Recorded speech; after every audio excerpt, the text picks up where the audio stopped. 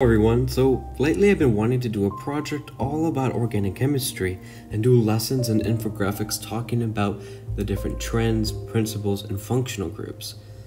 But organic chemistry kind of has a bad rep. Usually students take it in their second year of a chemistry or science degree, and it's known as being a really hated class. But I think it's because of the way it's introduced. Organic chemistry is a study of hydrocarbons and carbon-based molecules, but there's a little bit more than just saying that organic chemistry is the study of molecules that contain carbon.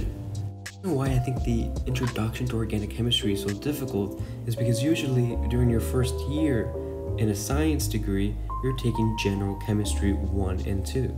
These classes focus on the mathematical properties and the mathematical relationships that build up chemistry, such as thermodynamics, gas laws, and kinetics.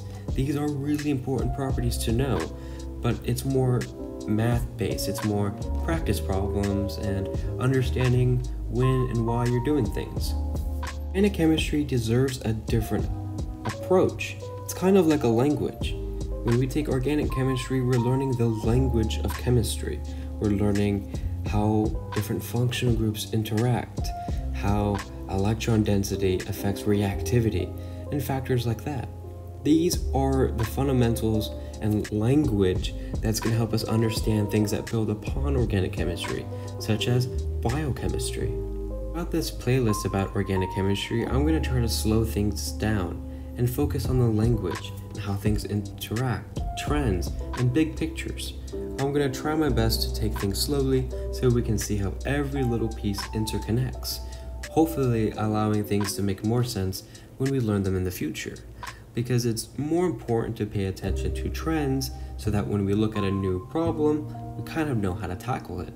So I just want to tell you guys that all these infographics that you see me using in my videos to teach and review organic chemistry, they're going to be for free download over on my website, so you can use them for studying or reviewing the topics that we talk about in these videos. So I hope you guys have a great day. I'll be uploading my first video about hydrocarbons and talking about some of the fundamentals of organic chemistry soon. So see you then.